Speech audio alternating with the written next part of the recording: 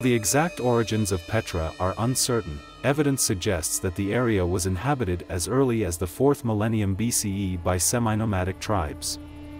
These early settlers likely took advantage of the natural resources and strategic location of the area. The Nabateans, who established Petra, had their own unique written language, which has yet to be fully deciphered. Despite extensive study, much of the Nabatean script remains a mystery, adding an air of intrigue to the culture of Petra. While Petra is predominantly associated with the Nabateans, it also bears evidence of Roman influence.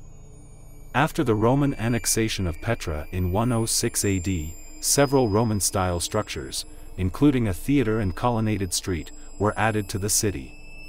Often overshadowed by the treasury, the Aldair Monastery is another impressive monument in Petra.